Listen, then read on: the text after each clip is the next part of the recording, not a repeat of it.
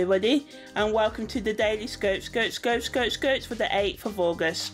So today we've got the Moon's North Node going retrograde, Mercury making a sextil to the Moon's North Node at 10:54, and the Moon entering its last quarter moon phase as well. So Mercury sextil to the Moon's North Node, which happens when Mercury and the Moon's North Node are 135 degrees apart, symbolically, because astrology is a symbolic language to explain the ethereal in a logical kind of way. So yeah, Mercury sextil the Moon's North Node can make us crave intellectual stimulation and also allow us to, you know, have breakthroughs in our thought processes or just have deep conversations with others as well.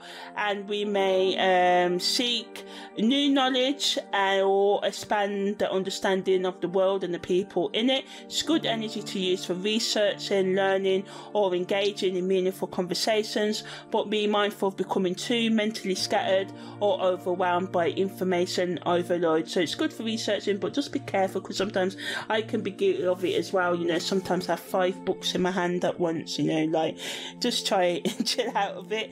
The moon also enters its last quarter moon phase, so you can check out the playlist to know more about that. But in general, this allows us to reflect on our goals and intentions, or should be used for this, to re-evaluate our progress and make any necessary changes that we need to do as well. When the Moon's North Node goes retrograde, and it goes retrograde quite a lot, the Moon's North Node, that's it explores us. It normally stays there for a couple of days, but anyway, it invites us to explore our spiritual path and reconnect with our true purpose. And it wants us ultimately to listen to our intuition, and to, if we sometimes, you know, our negative thinking can get in the way of intuition. I've been there when it's like, well, I can't trust my intuition because sometimes it sounds good and then one minute it's telling me crazy stuff. So normally when that happens, we have to just slowly be gentle with ourselves, and it can take years, you know, just to unpack that and to heal our trauma, so we can trust our true intuition. And it's normally just a quiet voice, it's not a crazy one that, you know, just, you know, so you can distinguish between your unresolved trauma and your intuition by thinking, is this voice just still and quiet and just single in its message, or does it keep on changing its message and stuff? And normally when it's that, it's our overthinking and logic, and also our past trauma and stuff like that.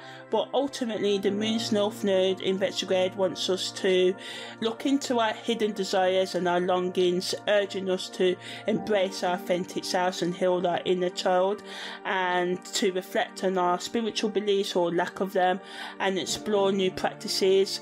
And also, you know, it's a good time to connect with like-minded individuals who can support and inspire you on your path as well. So ultimately, today's astrology aspects are a combination of intellectual stimulation, releasing and reflecting and deepening our spiritual connection, and connecting with ourselves and others on a deeper level as well.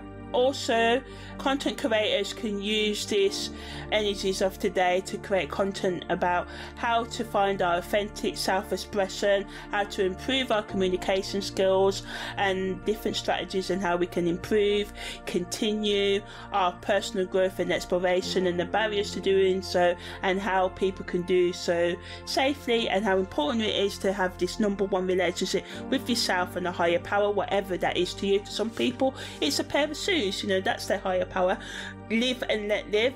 For others, it's trees, it's nature itself, it's a god, it's a religion, you know, whatever, you know, a higher power is to you, giving tips on how to become closer with that, and to understand and knowing that ultimately, despite what we've been told by maybe our cultures and stuff, it's a loving force that just wants us to be our best selves, not because it needs us to be, but because we want to be. So yeah, that's the Daily Scopes for the 8th of August.